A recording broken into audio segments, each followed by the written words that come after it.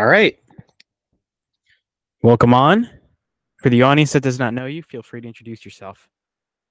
Sure. My name is Adrian Pokharel. I was born and raised in Nepal, Kathmandu. I was born in eastern part of Nepal. I moved to Kathmandu and moved to United States in 1995 for further education.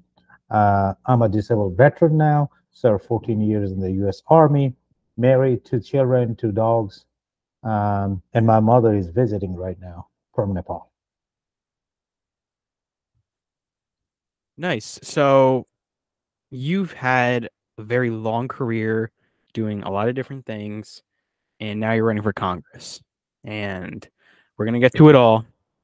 So let's start at the beginning. So you weren't born in the United States, but you ended up moving. Why was that?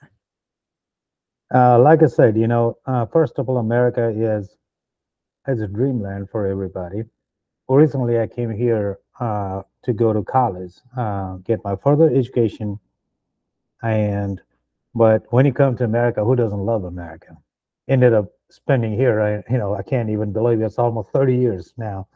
Um, so after school, ended up falling in love, the democracy, the ideology, the rights we have, and everything. There is no country in the world like America. Why would I leave? So I ended up staying in America and continued serving the country in different fashion. Yeah, and I mean the path that you led as an immigrant or someone coming from another country into the United States is it's kind of unique in a way because you took the route of like a very like a patriot basically, right? You took the route of somebody that was very loyal to the American government, to its people, to just America as a whole. So what happened like where did your career in the government start? Because you seem like you have a little bit of details on your LinkedIn, but I didn't get all of it. Yeah, so I came in 1995. After school, 1997, I started working for the Continental Airlines. As a baggage handler. I kid you not, when I came here, I could not speak English. And then on the top of that, slangs. And I came straight to Texas. A lot of drastic change, right? Cultural change, language barrier, and all that. But I continue to fight all the obstacles, taking all this as a challenge and opportunity, turning into opportunity for success. And after 11 years working for the airlines, I left the airline industry. Matter of fact, during the 9/11, I was boarding the plane when I actually saw that event that we all remember what happened. That point, from that time, took me a long time, but over and over it kept coming into my head that I came to this country, the country welcomed me, people welcomed me, gave me all these opportunities. What have I done for the country? I truly believe that I owe the country that has given me so much. So I ended up leaving the airline industry, joined the U.S. Army. I joined the U.S. Army, although that was 2001, many things happened. And, 2008, I joined the U.S. Army as an enlisted soldier. Then I continued my school, got commissioned in 2010, and became a military intelligence officer. So I served in the U.S. Army from 2008 to 2022, a combination of active duty, reserve, and National Guard. However, I was deployed to Afghanistan, that I'm very proud of it. As you see my flag and all of this, something the country and the people have given me opportunity to do so. And during my deployment, I have several different types of injury. I came back in 2014 from Afghanistan, no, 12, 13. And 2014, I was diagnosed with the PTSD. Lost a lot of friends. More friends committed suicide. And, but, then I also had a problem with my, issues with the health, disability, and all that. But I did not want to give up. I continued to stay, and then I ended up joining NSA, National Security Agency. And after that, I wanted to something, everybody has a dream. I had a dream to be a CIA officer, then applied and got another opportunity from America and our, land to serve again. So joined the CIA. And this December, I resigned from CIA. Overall, I was like, oh, I served the country, our great nation that I'm always proud of, um, proud of for over 20 years. But now this time, I just want to switch a gear a little bit from serving the country to serving the community and the people. And then I announced my candidacy for U.S. Congress. Right. So one thing that's always fascinated me, and without getting into too much detail, but also asking more about like what you've learned, because I've had on multiple people in the intelligence community, right? The FBI, the CIA, what have you, DIA even. And it's always fascinated me. I don't know why. It's just like the careers, they're not, it's not a super public thing. It's not something everybody knows or understands. And yet it's also one of the most important careers that, somebody can have, right? It's where we gather what we know about other countries, maybe even what we need to know about certain citizens. So, it's not an out in the air like the army or the navy or what have you. And to one of your earlier points about unfortunately veteran suicides and a lack of mental health amongst veterans, I've had on 6 Navy SEALs so far, right? I've also had people that have just served in the army and in the past, and we spoke a little bit about this over the phone, where there are about 1 in every 22 veterans that commit suicide. And I've asked every single, or not every single, but most of the Navy SEALs that I've had on, I've asked this one question where I say, if there was one thing in the government that you could change, like if you were the president, you had the power to change any law, whatever, what have you, what would it be, especially with regards to the military? And the response is almost always about veteran mental health, that they would, without a doubt, change something about it. Now, now that you're running for Congress, what are your plans, your routes to change or to help that in some way? So let me tell you on this mental health issue, it's not only veterans. Obviously we see a lot of things, right, that affects our mental health because at the end we are human beings, right?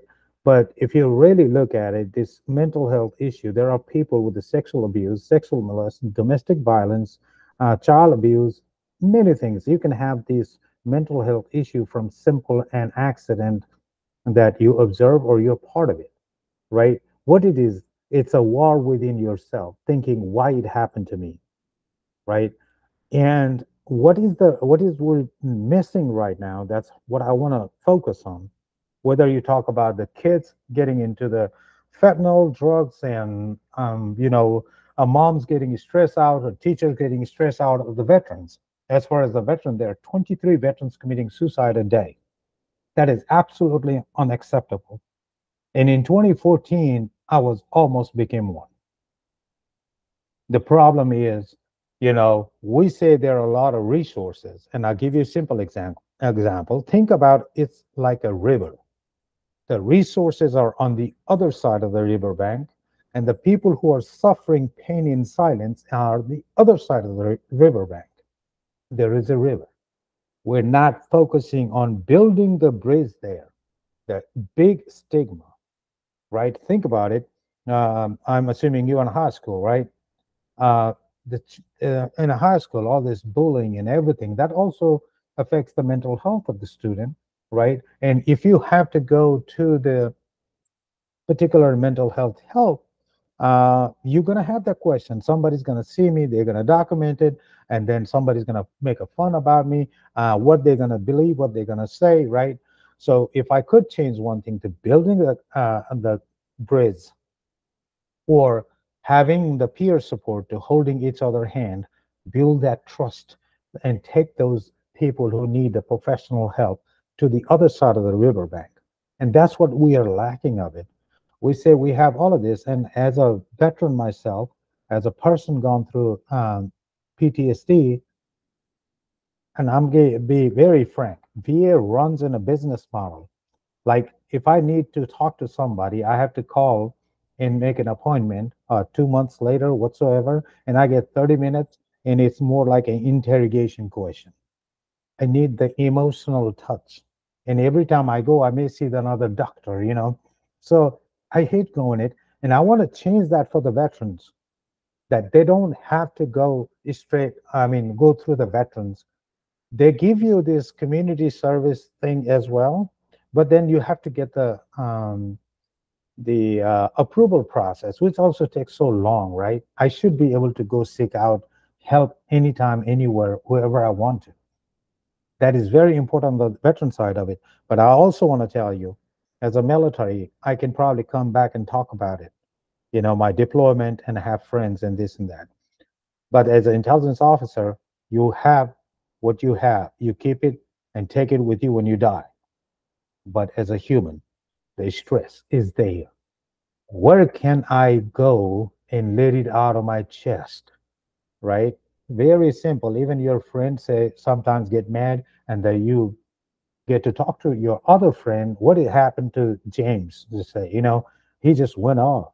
But the minute you let it out of the chest, you feel a lot of relief and you can think better, right? Majority of the mental health is not being able to find in that space. I want to create the safe space in every places so people can easily go without thinking anybody's going to say something, think about it. And also we need to educate the community. It's okay to have a PTSD or any kind of trauma, right? There's nothing to be embarrassed about it. And that's the one thing I really, everything I'm running into, the cause for running for Congress is everything. We are mentally, our mental health is, uh, you know, it's going into the danger side of it, right? We have a mental health crisis. Even if you think about COVID, people who have lost their loved one, right? They didn't even get to say the goodbye properly, right? You can't go back and change it. That's also creating a mental health. During the COVID, these financial challenges, creating a mental health. Mass shooting at the school, the minute I hear a mass shooting, I have two daughters. It just gives me that what happened, where it is, right?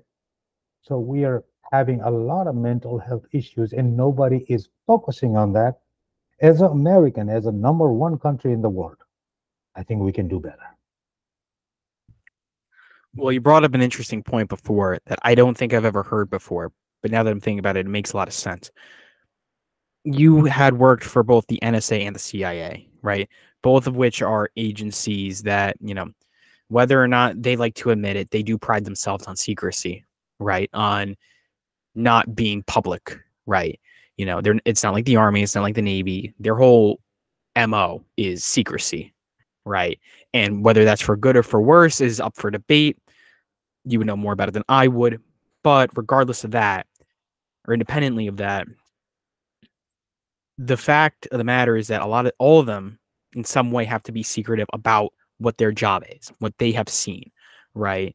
And, you know, whether it be you were a part of a mission to, you know, let's just say look into an arms dealer, right?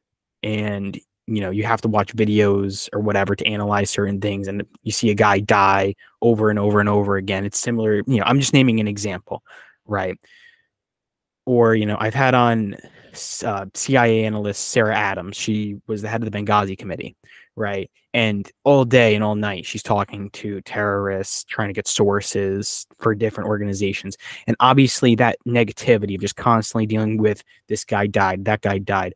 You know, she even works for a humanitarian organization now in Ukraine, right?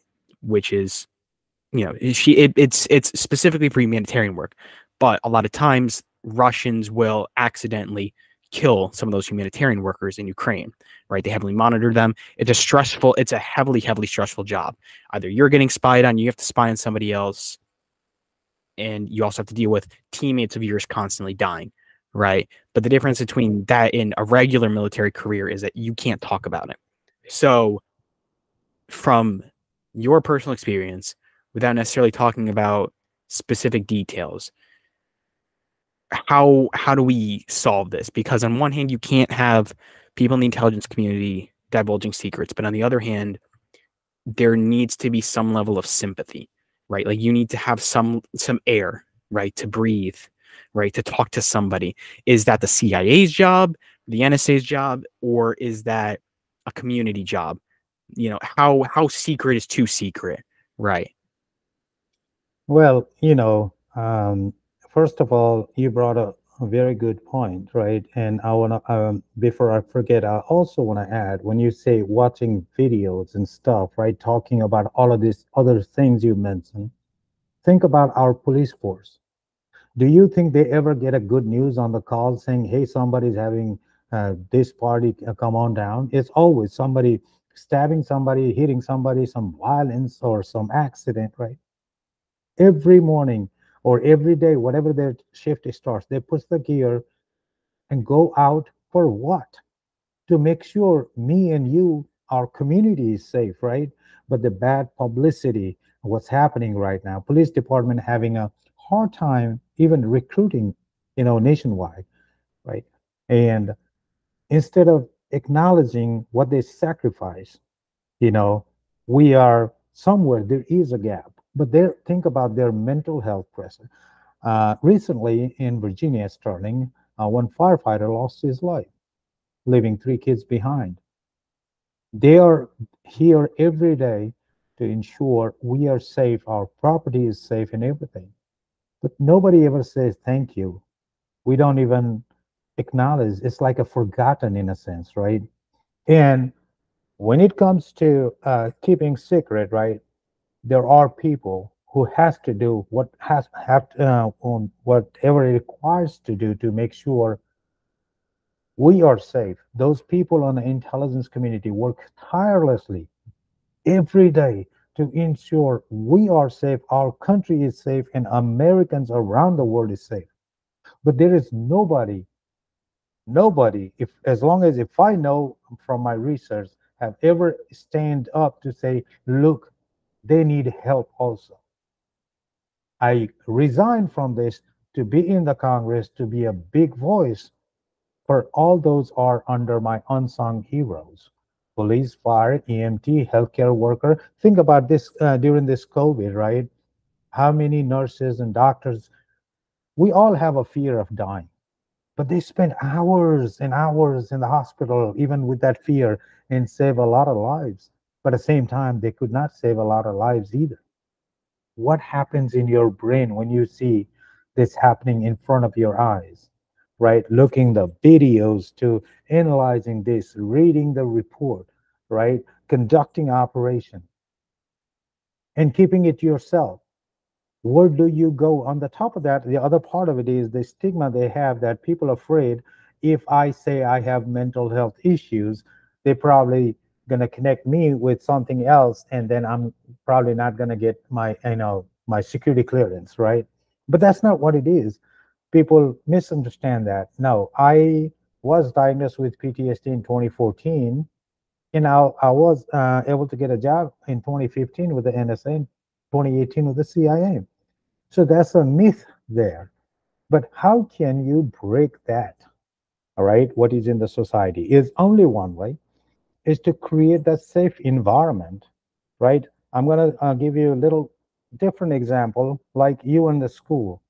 If you have to go to the counselor and talk to the doctor, blah, blah, blah, which is going to hold you. But if you have a peer support group within your school, right, like other student like you, who will listen and have those, because we all have a different story going in our mind, and you will feel more comfortable engaging with them and receiving a support without getting documented anywhere, without being noticed anywhere, right? You could go there just to listen. You don't have to speak.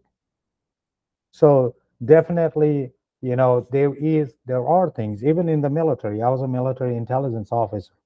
So, there are things we have to keep it to make sure we're successful to disarm or disrupt those who wants to harm us, right? But at the same time, we also need to realize we are human and we need to make sure we have that support. So that's why, I'm fighting.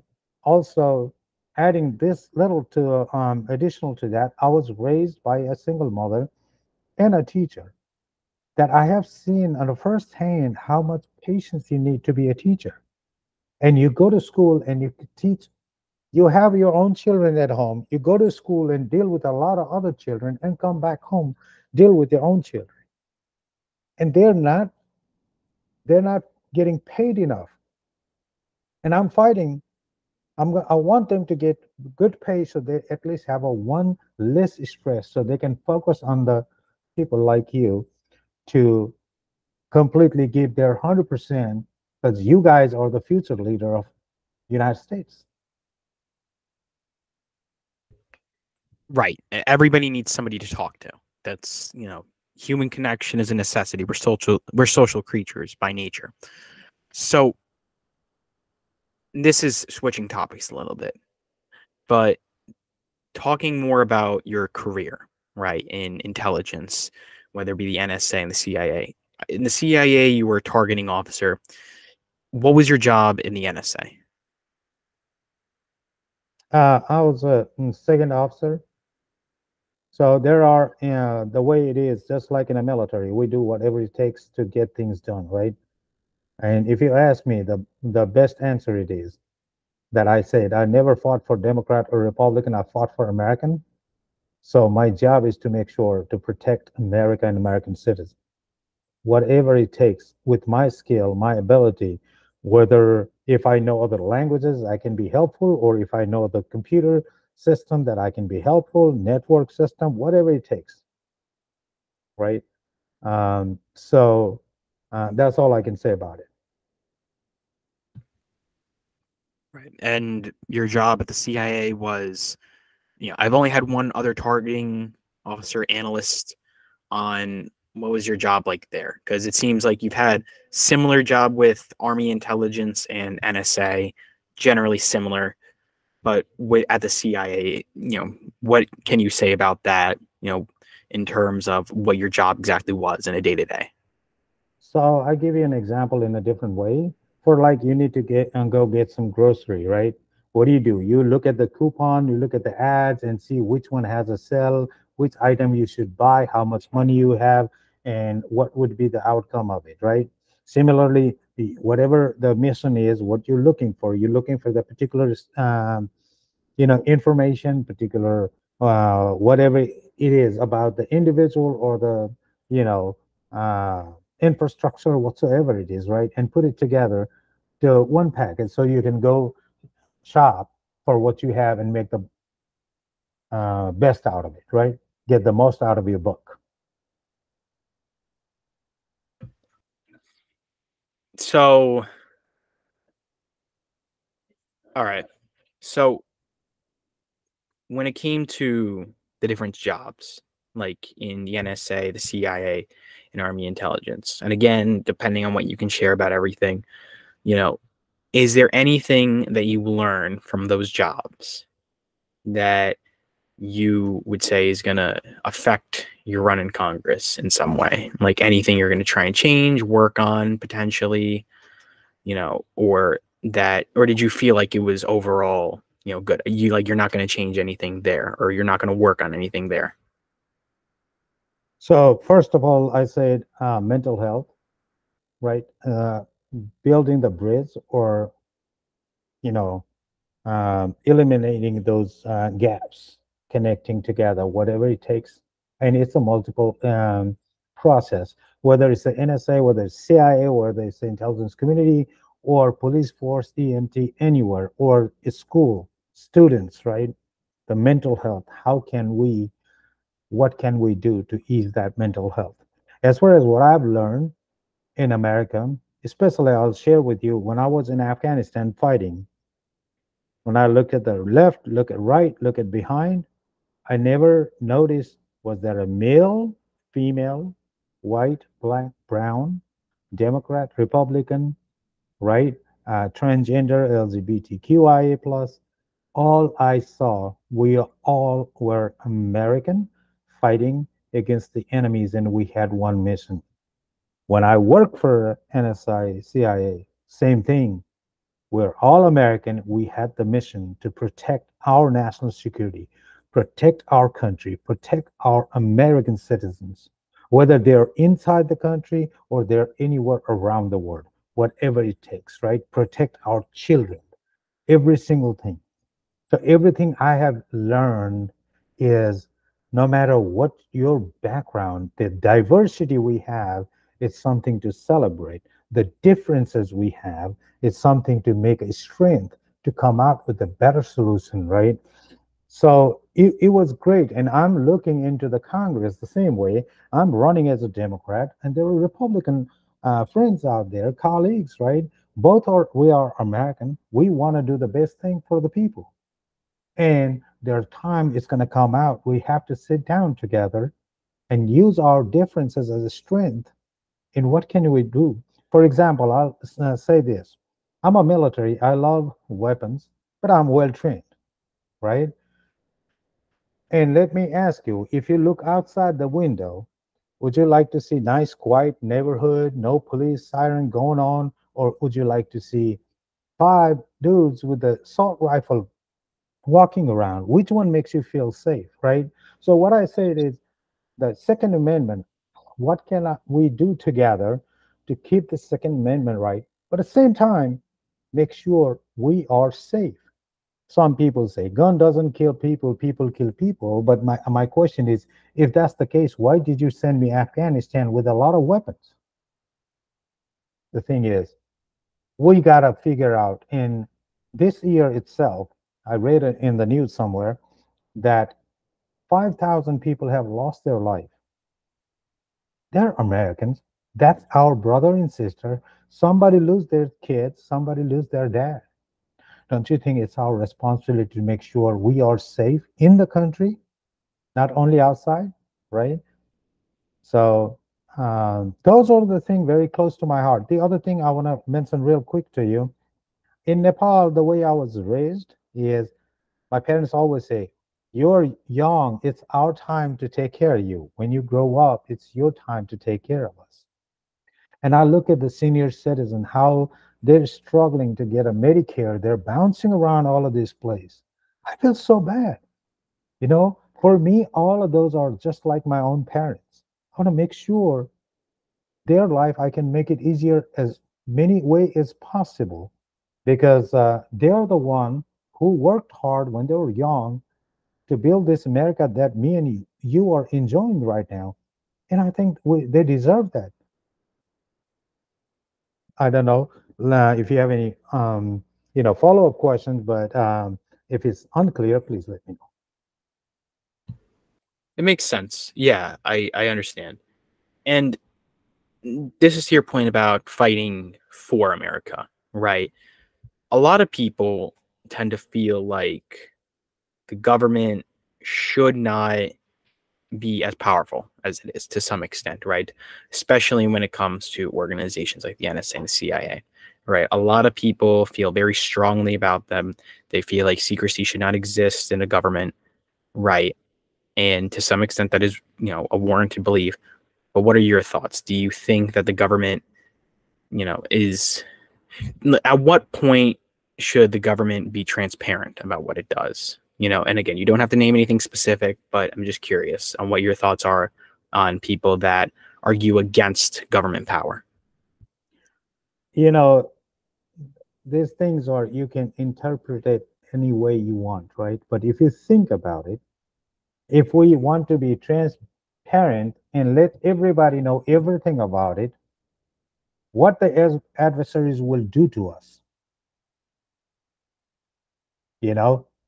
So there is a difference. We're not targeting, XYZ, this and that. We're making sure our national security is protected. We are protected. Let me ask you this. You live in the house, all right? You're young right now. So talking about your parents, right? You have siblings? Okay. So your parents, right? It's, don't they want to ensure your house is safe and you are safe, right? And whatever it takes to make sure, putting the lock, putting the camera, all of these things. So when they put the camera, it will capture a picture of somebody else walking on the street. So now you talk about, oh, that camera is, violating my privacy right, whatsoever it is. No, you're protecting your house. Same way, whatever we have to do to protect our country, our land, to ensure there's not going to be another 9/11 in America ever, to make sure nobody in this world can ever look up and try to challenge America. We're American. We're number one country in the world. And we gotta make sure nobody damage us, our ideology, our freedom, right? So in order to do that, there are a lot of things must have to happen. But if somebody wants to challenge and, oh, okay, tell me everything, just think about your house, leave the house open, leave the safe open, leave everything open, all your jewelry open. We want to be transparent. That's not going to work. Right.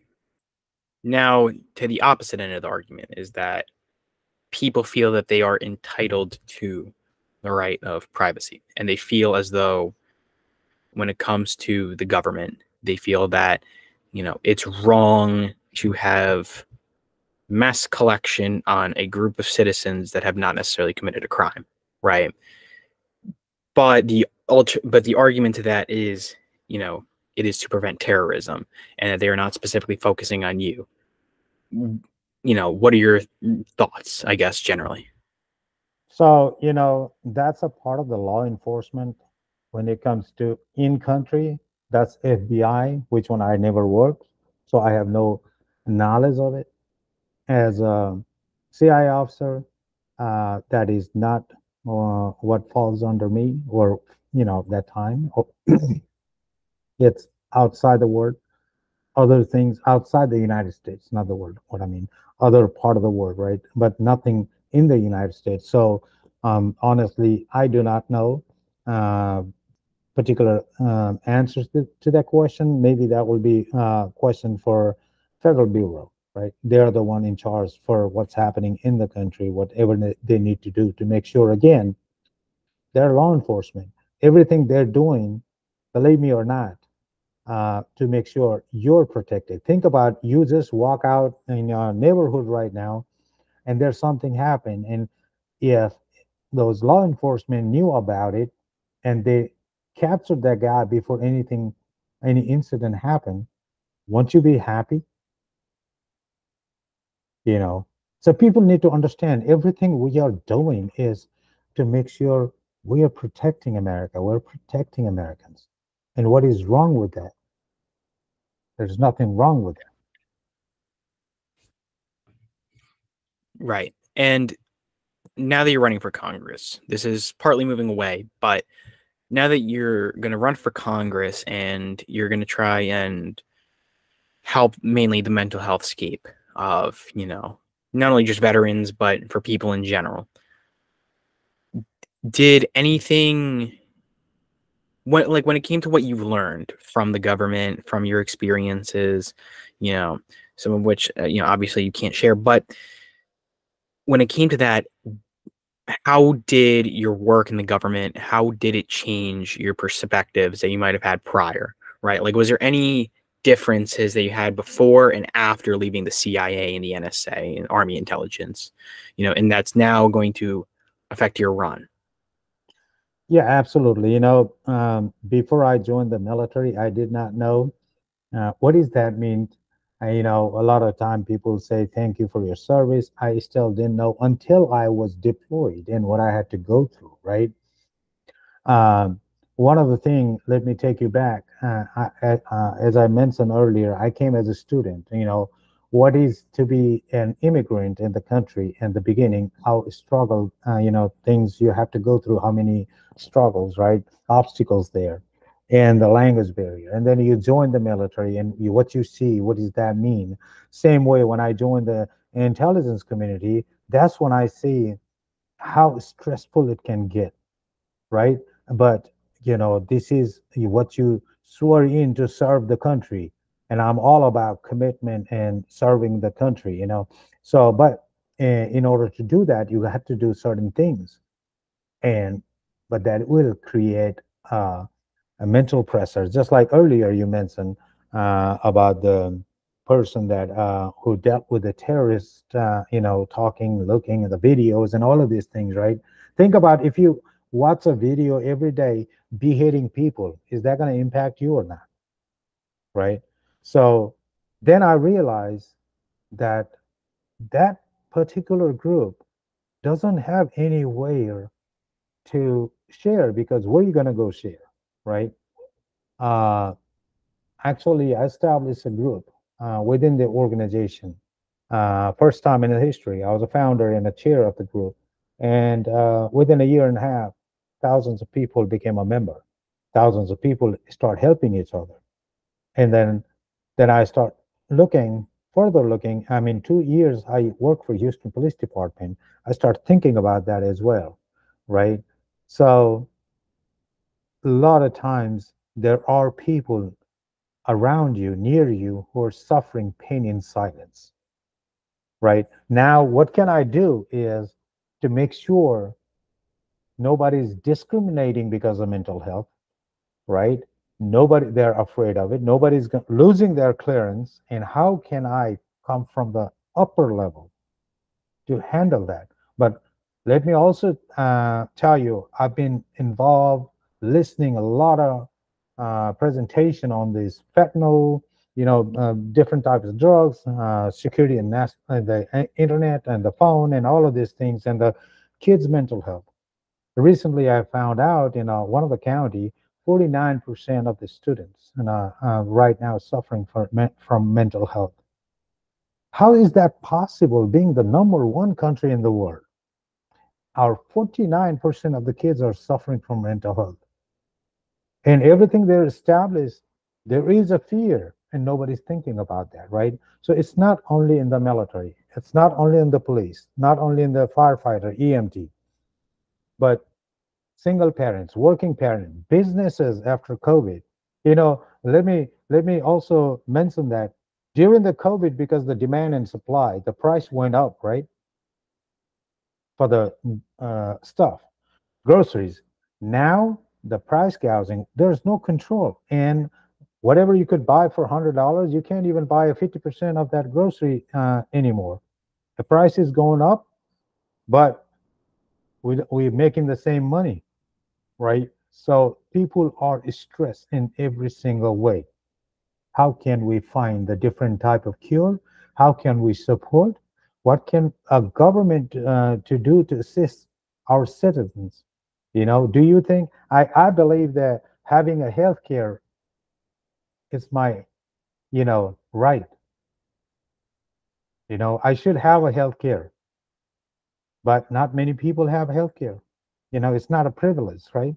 We're America, man. We can do a lot of things for American people. That's why I would say I'm the only candidate that I have seen so far that I say America first and American first. Just like when you get on the plane, and what they say, in case of emergency, put a mask first before helping others. I love helping, but we need to put a lot of masks for ourselves right now. Right. And so you've also spent a lot of time, looking at, because that's the CIA's job, right? To look at the international, right? Outside of America. And you're talking about Americans first and America as well being first. So my question would be, do you think that there's too much of a concern in the United States with what's going on outside of the United States from Americans, that we need to help ourselves first before we start trying to help other countries? Should we get involved with other countries? Because that's a very big debate of people always asking, oh, the United States should be the superheroes. They should, be involved in everything. And then there's the opposite, which is that the United States should be involved in its own affairs before it gets involved in anything else, right? Like, why are we suffering from all these issues, like what you're saying? But then meanwhile, we're going to go to war with another country. Like, what are your thoughts on that argument? Well, being number one in the country is not easy, right? So when you are number one in the, I mean, in the country, in the world, uh, you are responsible for a lot of things. But at the same time, you have to balance it, right? Quick example, say you are hungry, your mom is hungry, and your siblings are hungry and no food, and your dad is going to the neighborhood to provide the food. How would you feel? Today, 23 veterans are dying, committing suicide because there's no help. They say it's a help, but there is a big, like I said again, the gap. And nobody is thinking about the root cause of everything. Think about your, the children, help the children be there. When you work 8 hours and drive 2 hours just to get back from work, you're tired. You don't have the energy. So, in order to help the children, we have to think from the parents' perspective. How can we help the parents so they will have time to help the kid, be there for them, right? So, definitely we have treaty, we have promises, and we are being in the number one country, I mean, in the world, and best democracy and freedom, ideology, everything. Yes, we got to be there, but we got to figure out how to balance that to make sure we're not all over, but not nothing in where we're supposed to be, right? So for me is we got to put the priority, and you can always balance it out. Right. And going to mental health, of how it's currently being treated, right? Because we want to make it better, but number one, how, obviously, like, that's the main issue is always how, like, how do we realistically do this? But how is it currently, right? Like, let's just say I'm working, yeah, and also altering what's the differences between each, either agency or organization. So, how is the Army treating mental health as compared to the CIA? Is there any mental health care in the CIA already, right? Like, is there an on-staff therapist or psychologist that can help you? Or do you maybe want to change it so that people can get it for free, if they work for the CIA, like as a benefit, right? Or the Army or the Navy, whatever. Like, what are the pathways to change it? But also, what is now being done? And maybe what's wrong with what's now being done? So not only just the Army, CIA, every even private organization, you probably have heard they say employee assistance program, right? That to help whatever case may be, all right, mental health, alcohol, gambling, whatever it is, that is that. Um, Earlier I mentioned what is not there is to thinking about the building a bridge. And I tell you, one time I was reading through and I was surprised to see the medicine only helps 8%, 92% of emotional support. And if you really think about it, you wake up and right now you're in the school, right?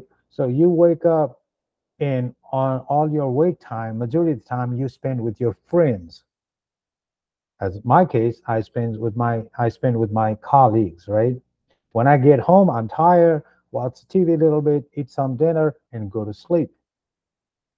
And weekend, spend time with the friends and family. So my most time that I spend with my colleagues, and then my family, and then outside friends on the weekend and all of that. So if those people support me emotionally, and like then that is what is going to change, right? The thing is, when I know that, you know, when I talk, George really pay attention and he's listening to me and he is there for me, building that trust, right? There is no trust and people are afraid. There are a lot of fear, a lot of stigma, and we need to get rid of that stigma. And it has to come from higher level individual. When you work on the ground bottom, they always think that, yeah, you start working with your colleagues and a peer, but that needs to be supported from the higher level. Earlier, I say, per se, I had a nightmare last night, and I'm disturbed. I found myself in Afghanistan, all those visionary came back to me, and I'm disturbed all day. I need somebody to talk to. Can I make an appointment now and go see a doctor? Most likely, if I have a friend or family member who I'm close to and have built that trust that I can say, and I can lean on, that's what is going to help. That's what is missing, right? I still have this. I still take medicine, for my PTSD. And I still have some of those days. Then I call some of my friends that I have, and I tell them, "Hey, man, this happened, this happened." We talk, and towards the end, we, come up with some jokes and laugh. Then I'm good. Okay, I'm okay now, right? So that emotional going to see a psychiatric, they will have 10 questions or whatever it is. Have you thought about hurting somebody? Have you thought about, hurting yourself? Blah blah blah. I don't need that. I need let's have a, connection. Let's build a rapport so I can trust you. And if I can't see you this time and I see somebody another time, and it's going to be same thing over and over. And VA right now is running on the business model. That's supposed to be totally service model. What I mean by that, they're jotting down and putting all the numbers and everything, and their goal is how to reduce the cost, not how to, reduce all of this from the veterans, how to help. And that's definitely needs to be changed. Right. And Yeah. and one more thing, and before I forget, right?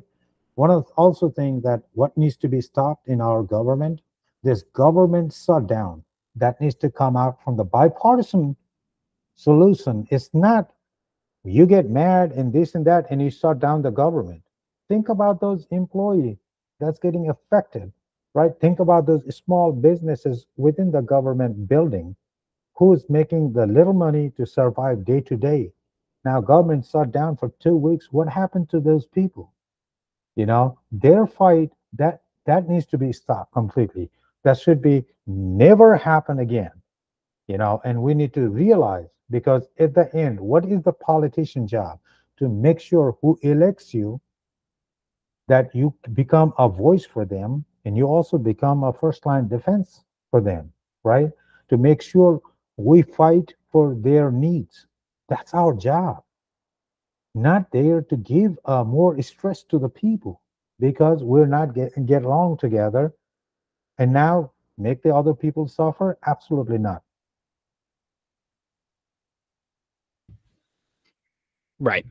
We need people to look out for each other and to care for each other and have more sympathy. And people in the government need to stop looking at the people, the public in general, Democrat or Republican, as numbers. It needs to stop. This is something I've thought about, is that unfortunately people in the government will a lot of times see people as numbers, money, whatever. And that definitely needs to stop. It needs to, become more about the government and the people in the government being public servants, not being the boss of the people, Yeah, right? Which unfortunately is what it has become, right?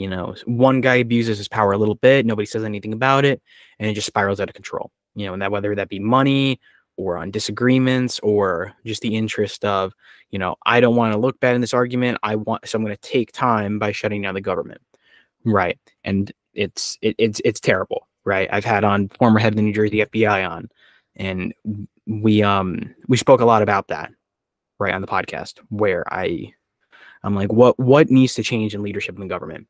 And he's like, people need to start getting the job for the job, not for what they benefit from the job or what for them their friends might benefit from the job, right? So when it comes to what you want to do, right?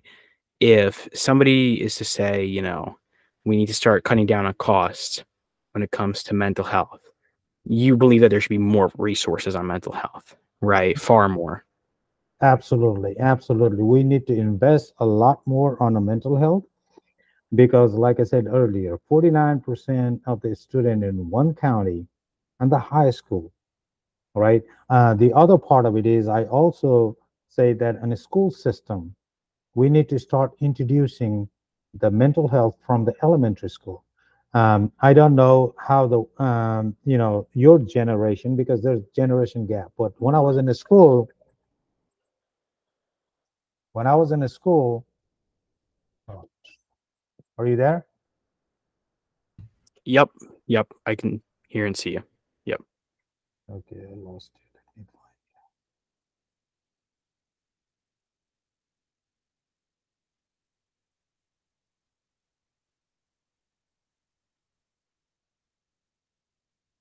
you. Okay. When I was in a school, a lot of time, right, we making uh, fun of people and laugh and this and that. That happened when I was growing up. I was bullied many times, and maybe I have done similar thing. I don't know, but I grew up in that environment, and I'm thinking, if I would have knowledge of my small act, my small something, a word, how much it's going to impact somebody's life, the rest of the life, maybe I wouldn't have done. And we don't know. It's more like a not intentionally or trying to hurt somebody. It's fun and joke and be cool. A lot of things we do. So it's important. The other part of it is the law needs to be introduced from the elementary school. What I've seen is a lot of kids, when they're in high school, they know if they do something wrong, they get caught, they go to jail, but they don't understand the consequences, right? It's going to stay with them for the rest of their life, right? I think we're lack of teaching that in the school, and same thing with the STEM. Um, like India, they start teaching quantum computing in seventh grade. Who are so behind, and we're the number one country in the world. So we also got to change stuff there, in the school from the get go. We got to start changing. It's a process, but we can definitely do it. All right. Yeah. And when it comes to advice you would want to give to young people, right? Like, what advice would you want to give to young people listening? Uh, One of the things is you guys are the future leader of America. You guys have a power to shape this country, right? And you guys are a new generation. You have that new ideas. You need to participate in the politics to change the innovations and everything, right? If you're not there, we are running way behind, many years back, but you come up with the new ideas, new thought process, new way of doing, innovating all of these things. I ask you to involve. The other part of it is please try to understand as a human being instead of making fun, bullying, be a friend there because they're probably suffering pain in silence. And if you hear, something ever happened to somebody, I mean, I'm pretty sure those people who have lost their friends during the mass shooting, it stays with them forever. Although we cannot change anything, but it also comes a question about what could have I done, right? And be stand there for what is right, what is wrong. And let's make this America, despite how we look, what our race, what our ethnicity, what our education level. Let's think about there is one nation, one race as a human race, in one identity, American. Let's not let this adversary trying to do the influence operation, trying to create a division. A lot of us don't know, we don't think about it. They're trying to create a division and create a fight in between us. So they want to see, right? We're falling apart. Also as an immigrant, I will also say, look, one way or the other, somewhere sooner or, many years ago, beside Native American, we came from somewhere. This is something we need to be proud of it, right? Some leadership say immigrant poised this country. I'm an immigrant. I serve this country. I walk around limping, but I'm still proud that I got to do this, right? So we are all American. Let's think about as an American, what can we do together? And you guys need to come and take a spot on the politics, bring those new ideas, innovations. Don't think you need to wait until so and so, right? Right now, you're doing this interview. How many 17 years old doing this, right? So you took this initiative, and I'm proud of you. So continue to do that, encourage others to do. get involved in every single thing we can, whether local politics, national, state level, but participate so a person like me can hear what are your concerns, what can I do to make your life better. One of the things I want to mention real quick that I'm asking free community college, right? When you graduate, you go to another place, drastic change, new lifestyle. Having that free community college, that 2 years time gives you a life adjustment. You don't have to worry about paying the tuition, but also I'm asking while you on full-time student and you maintaining grade level B or higher, everything you work, if you make $10 an hour, no tax, you should be able to get $10 bring home. That means you can work less hours and focus more on a school and study and graduate. We need to aim higher. We need an education. Our all youth graduate from community college, a bachelor, masters, and all of these things. Right? Education is important. All right. I think that is pretty good place to end off. Any final send offs? Any last words before we talk a little bit after the show? Um, my last word is America is the country of opportunity for all of us. We all are American. Let's get together. Let's show the unity for the community. Let's think for the people. Uh, don't get into division, but find a way to unite us together. Let's celebrate the diversity. Let's make our differences as a strength to be, most powerful like we are in the world. And don't let our adversary break us apart. Thank you very much. All right. I'm going to stop recording. We'll talk a little bit after the show, but it was fun having you on. Thank All you right. very much. No problem. Thank you for having me.